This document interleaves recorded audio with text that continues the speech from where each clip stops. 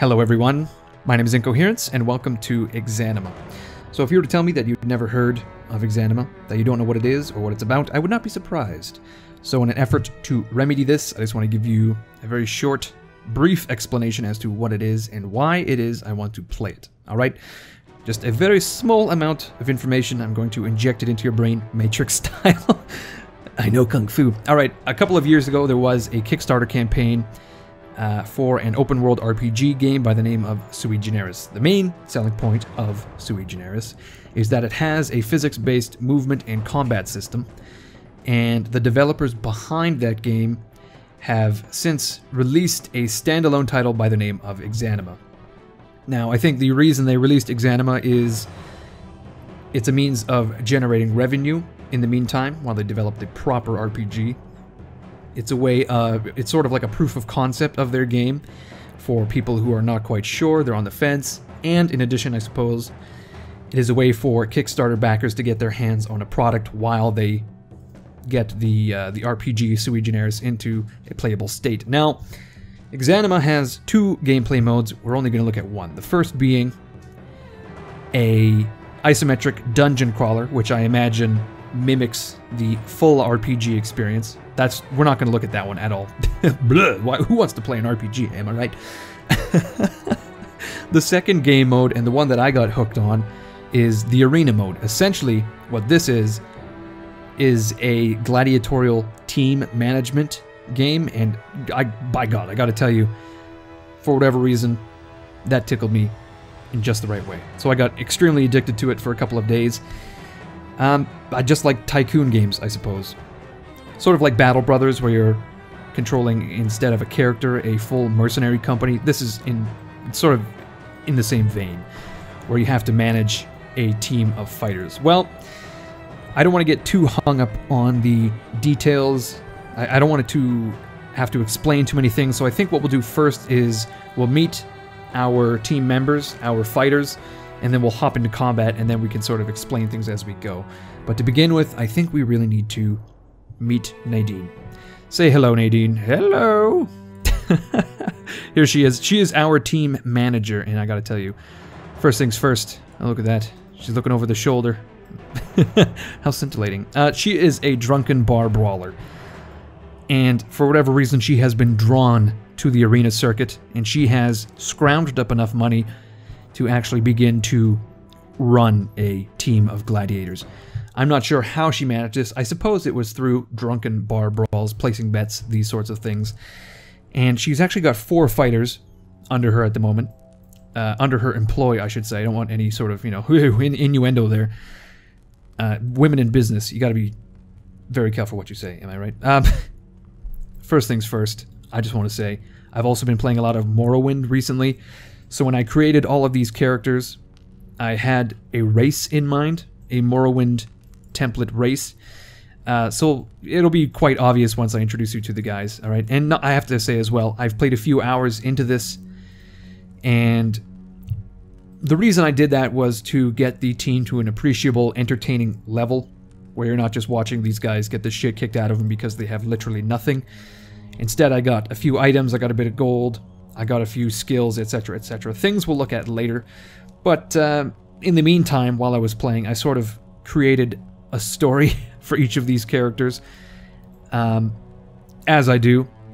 So as I introduce you to the team, I'm going to very geekily explain to you my headcanon as to who these people are and why they are in the arena. Alright, so we'll manage the team here. First things first, of course, here is Nadine. Now, at the moment she's holding a metal bar, which is my favorite weapon to use. But all you need to know about Nadine is that she is a take-no-shit drunken bar brawler. And as I said, she managed to defeat so many people in pugilist matches that she is able to actually fund her own gladiator team. And weirdly enough, while she was brawling in those bars, she caught the eye of 2 brothers, 2 Nords. The first being Anders, the tall, smart, handsome one, who is, of course, a swordsman with a dashing black jacket and just perfectly coiffed blonde hair, and his slightly shorter, more muscular, dumber brother, Harold. Although it has to be said about Harold, he has a heart of gold. A heart of gold and the anger of a cave bear. And the weird thing about these brothers is that for whatever reason, they've both sort of fallen head over heels for Nadine. I think it's because she's a big, beautiful woman who uses her fists to solve problems, as all good Nordic women should do. Now, they decided to enter Nadine's employ in an effort to win her heart, so there's a bit of a brotherly rivalry going on here, where they try to one-up each other in the arena in an effort, as I said, to win Nadine's heart. But that's not going to work with Nadine because she's all about business at the moment. You know, she's got her mind in the game, not in the pants of Harold or Anders, whomever she may prefer. That's Nadine's private thoughts, and that's something we should not dwell on too long. So those are the brothers. Of course, there's a bit of a rivalry there, and we'll move on to our next character, who is Marcus. Now, I imagine Marcus is a retired Imperial legionary. He's not a centurion, but perhaps a step down from there, like a sergeant rank officer. So, you know, he retired to what I can only assume would be Cyrodiil province, and he became so bored of his pensioner life that he decided to enter the employ of Nadine to get some excitement back, and as an additional, I guess as a bonus, earn some gold on the side, because as we all know, the pension for Imperial legionaries, not great. Not great. I imagine he was perhaps garrisoned in the forts on Morrowind, or maybe he could very well have been a legionary fighting the rebellion in Skyrim. Hundreds of years apart, I know, but I haven't decided which conflict he may. I think he's a Morrowind kind of guy. So he's taken to using a blacksmith's hammer to beat his enemies senseless, which is very bizarre. He could have gone for a sword, he could have gone for this fucking handsaw here, a billhook, anything, a battle axe, but he decided a blacksmith's hammer, which I'm sure there's some sort of symbolism in that, but I don't care to ask Marcus about it because he is quite short. I mean, physically quite short, but also quite short on the fuse. He's a no-nonsense guy. So he and Nadine get on well in that way. They're both no-nonsense, down-to-business sort of people. Which sort of leaves Fatima sort of outside the group. Now, Fatima is a red guard, and for whatever reason, she is not wearing her fucking boots. That's very bizarre. Now, Fatima, she doesn't speak a lot, so we're not entirely sure whether she speaks the language here. It's very, very bizarre. I'm not sure how it is she came to the arena. Basically, she just showed up on the doorstep one day and spoke with Nadine behind closed doors, and boom, she was on the team. And she is, I have to say, a pole arm expert. She is currently wielding a quarterstaff, but as I understand it, in Hammerfell? Is that the home of the Red Guard? I can't recall. In Hammerfell, let's just say that. Whatever the home of the Red Guard is. She was a spear expert, which is a bit bizarre because, of course, the Red Guard are known to be sword masters, but there you have it. She is a quiet, strong spear master. And at the moment, a bit of a blank slate. I don't really know exactly what personality traits to imbue Fatima with. So, I don't know, maybe that's something we can develop as the episodes go on. But that's our team, essentially. I don't want to speak too much about skills or weaponry at the moment, but I just want to point out that Anders is a sword and buckler kind of guy. He's currently wielding a machete and his trusty buckler. Harold, of course, you may have seen, is swinging a massive fucking sledgehammer around, which is the perfect Nordic weapon. And then, of course, Marcus has the hammer. I assume eventually he will become a maceman, like a sword, a shield and mace kind of guy. Sort of like a paladin in a way. And then, of course, Fatima is a quarterstaff, spear, polearm type person. She eventually could perhaps use this billhook. I'm not sure. But I think it would be best for us to hop into combat so you can get a feel as to what this game is all about. We have a challenger aspirant. That will be fine for, I believe. Let's get Anders into the game here. Anders fighting for Nadine's hand in marriage. Okay, so we're currently facing against a dude who has apparently decided to wear the exact same outfit we have, and that's perhaps the worst thing to have ever happened I mean, sword fights are one thing, but God, you do not want to show up to a duel wearing the same clothes as the guy. That's a whole other level of horror. Okay, so I'm kind of kiting the guy at the moment. Basically, the one thing you need to know about the combat in Exanima is it's incredibly hard to get a grasp on, first of all.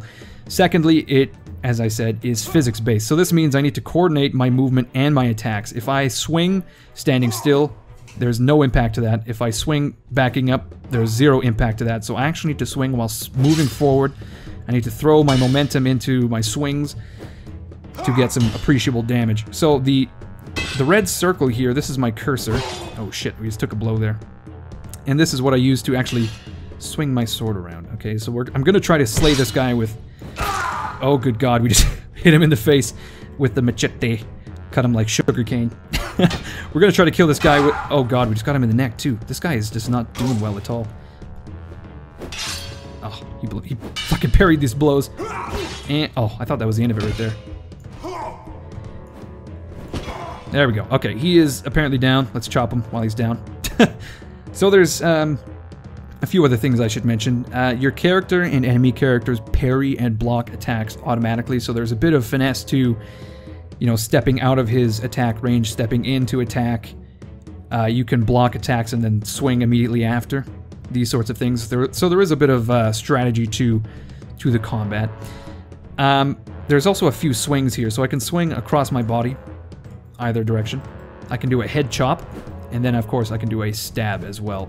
So these are all attacks at my disposal, and these are affected by, in some small way, by what skills I have, and that's something we'll talk about later. Let's do another match. I think perhaps with Harold or Fatima. That would be fun. Alright, let's take a look at the match list. We have some pugilism matches, which is perfect for Nadine. Nadine is well known for solving her problems with other team managers by punching their teeth down their throat. It's horrendous. Oh my God, and we have the match of the female team managers. Now,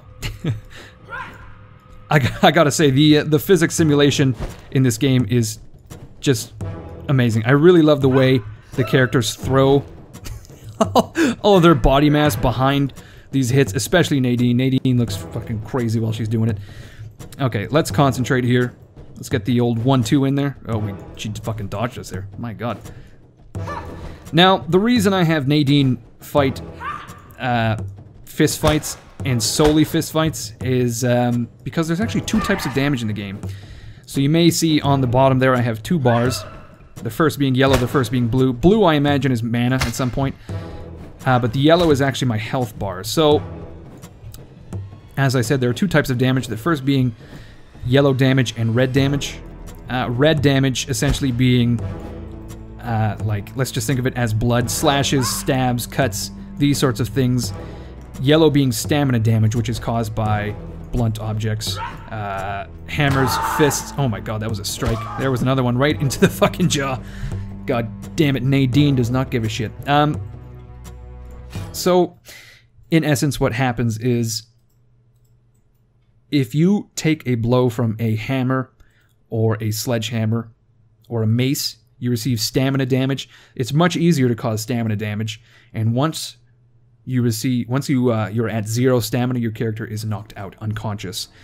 And that is a bit of a problem. However, it is more of a problem if you receive slashes, stabs, and these things that cause red damage, because once you fill your bar entirely with red, your character is dead outright. They are slain. And this is a problem for Nadine, because she is our team manager. And if your team manager is slain in a match, it's game over. You have your save, it gets erased essentially. So this is a problem. So this is the reason I have Nadine fight fist fights. Oh my God, we're in slow motion here. I'm not sure what's going on. I think we're having some FPS issues with the arena with the rain, perhaps. I'm not sure. Oh God, but you can see here Nadine is at half health because she's taken a few punches. But that's just fine. I should also mention that stamina damage is actually rejuvenated between matches instantly. whereas actual damage, health damage, takes a few... I want to say takes a few matches to replenish fully. Holy shit, Nadine just gave that woman the old 1-2, and now she's out for the count. Good God. Coming in here like George Foreman. Fucking a swinging. So I think we ought to fight some proper matches here to get some gold. Once we get a little bit more gold, we can check out the shop, because we have checked out the team management. We've checked out the match list, and I think it is about time we check out the shop. Okay, let's get Harold into a match, and by God, his sledgehammer is fun as all hell. We're gonna kite this woman very briefly here, and then we'll go swinging. Here it is. Nope, I stepped too far in, and as you saw, I hit her with the haft of the weapon, which is essentially useless. So you also need to be mindful of your distance, because I need to hit her with... Oh shit, she slashed me in the arm. God damn. I actually need to hit her with the... God, she is slashing me quite horribly. I need to hit her with the head of the hammer to do any damage, but she is actually blocking me quite effectively. And counterattacking. Okay, we need to take a step back, take a measure of the situation here. Oh my God, that should have been instant death. We hit her right in the fucking head, full force, and we did it again. Okay, so she's out for the count, like permanently. Good God. Well, you can see here that Harold has received quite a bit of damage here, and he's going to have to rest up a few matches before we get him back into the arena. So in that way, it's actually quite necessary. You have a full stable, if you will, of fighters so that you can switch them out when need be, which is why I have 4 at the moment. Okay, so I should mention that this fat fucko up in the top corner here, he is the shopkeep of the arena, and he sells weapons and armor. Now, at the moment, it looks to me like it is mostly plate armor. Nothing that we can really use, because all of our characters are quite low level. So you may have seen earlier the mention of rank. That's something I'll check. I'll talk about very briefly. Once we're done here, once I see if there's any items we can buy, that would be useful. We could possibly buy some leather gauntlets, a cloth tunic, blue, periwinkle baby blue, not so much. I do have to say, though, I really enjoy the way they do armor in Exanima. Essentially what's going on is like a layering system. So historically, when a knight wore full plate mail, he didn't just wear the plate. There was actually a padded gambeson, there was chain mail, there was perhaps other layers, and then of course his plate mail proper. And that is fully simulated in Exanima. So at the moment I'm wearing a cloth shirt, I can put a tunic on top. If there were chainmail, I would put chainmail on top, and then of course I can put my breastplate, which looks utterly ridiculous on Nadine. They molded the steel to match her supple breast, which is very bizarre. Similarly with your head, if you are to wear a plate helm, you don't actually need to equip these things, but you can. It is fully simulated. You can put on a padded cloth cap, you can put on a chainmail coif, and then of course you can put on your plate helmet, and there is a large variety of helmets available to us for whatever reason. We've got like a 300 helmet here, and then this fucking thing. So eventually what's going to happen is, as you level up your characters, the more and more armored they get. So you start wearing nothing but cloth, wielding nothing but like meat cleavers and rusty swords, until eventually you become a fully plate mail, like gothic knight. And you will wield things like this fucking halberd. You'll wield a two-handed warhammer. You will wield a two-handed Zweihander kind of thing. It's crazy. I have played with full plate mail characters, and it's amazing. You have duels, and they take fucking forever to finish, because unless you have the proper weapons, you do very little damage. Like, unless you're wielding a warhammer, as they did historically, you're doing 0 damage. So it was incredibly interesting to play like that and see that sort of simulated with this physics-based system. But I don't think, and I can't imagine, that we will reach that level in this series, because it takes a huge amount of gameplay to actually achieve any ranks. At the moment, all of our characters are aspirant rank or inept rank. So that is rank 1 and 2 of 6 ranks. And I just want to take a very brief moment to talk about ranks and equipment, and then we'll possibly get into combat again. So Nadine is an aspirant, and as I said, that is rank 2 of 6. So it begins inept, aspirant, novice, adept, expert, master. Now these things essentially affect what matches you can enter and what equipment you can use. So I have some weapons here. For example, this battle axe is a novice weapon, so I can't use that until I am rank 3. Same with armor and equipment. These cloth leggings I can't actually equip until I'm novice. And that's essentially it. Oh my god, Nadine, put your pants on before Anders gets the wrong idea. I basically don't need any armor for Nadine because she is not fighting any proper battles anytime soon. However, Anders and Harold much different. They need as much armor as we can possibly afford. So currently, Anders at aspirant rank is wearing a cloth shirt. He is wearing a belt, and he is going to be wearing this padded coat over top. Armor, of course, has defense values against things like impact, slash, crush, pierce, which are pretty self-explanatory, I would imagine. Weapons like machetes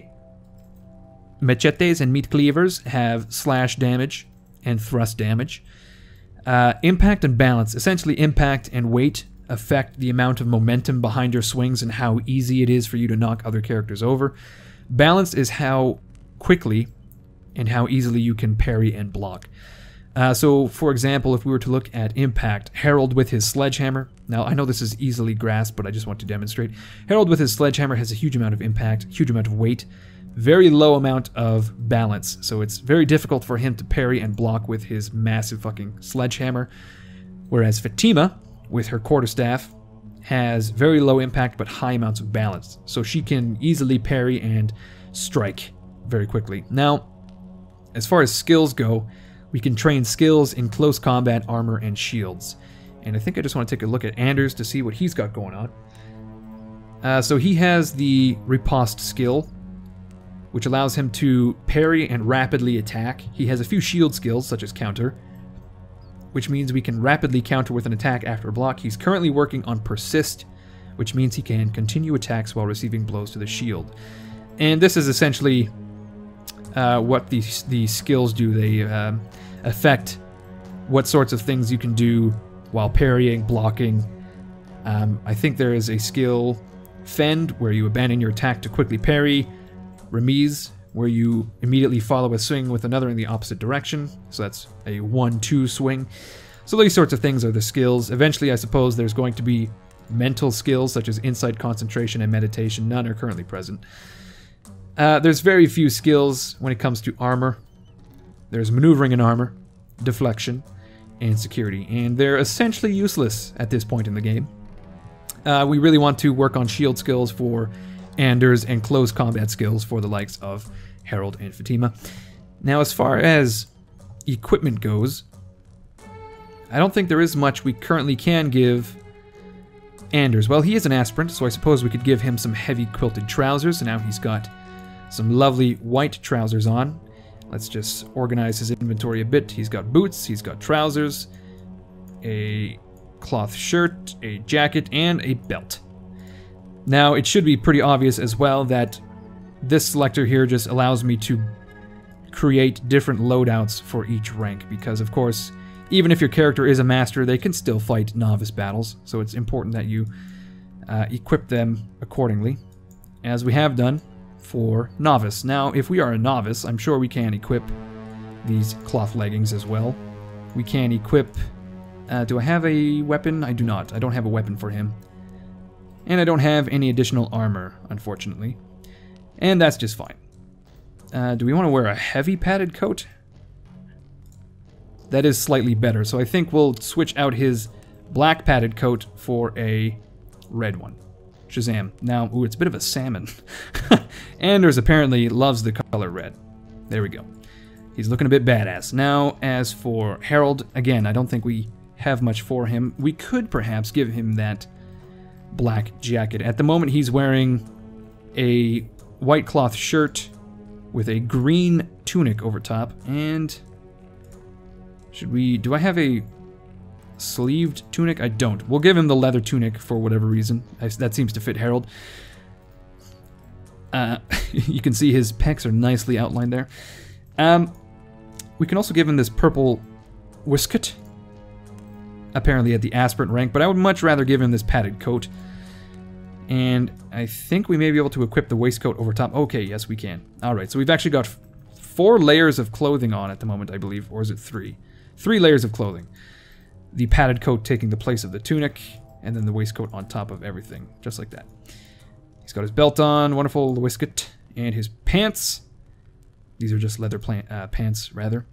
And I believe we have these quilted trousers he can wear. Orange, bizarre color for combat. Once he's a novice, I imagine he can wear these blue pants, just like that. We'll put on the black jacket, the purple waistcoat, the belt, and the fucking boots. We'll put on the Jordans and give him the sledgehammer. So that's basically how the inventory is going to work. Now I think we have time for one more match, one short match, and then we'll end the episode and move on. So you can see here we have a few different match types. Essentially, Challenger, as I understand it, is a duel elimination. You have to fight a series of combats and win every one. Duel is pretty self-explanatory. A fray is a free-for-all. The Beast, I'm not sure what this is. I've yet to do it. And then, of course, there are some matches where you can enter more than one person in at a time, such as, well, none are here at the moment. But I think we ought to... do we have time for an elimination? I'm going to say no. Let's fight a challenger with Fatima. Let's see what Fatima's got. She's got the old quarterstaff, I know that for sure. And oh god, she's fucking ready for it. Okay, we have a lot of space to move around. We can counter and take care... Oh, okay, we got a shoulder hit there. And we actually received a bit of a cleaver hit there whilst striking at the same time. Yeah, for some reason we're getting into a slow-mo mode here. That was a nice parry by Fatima, though. Oh my good god.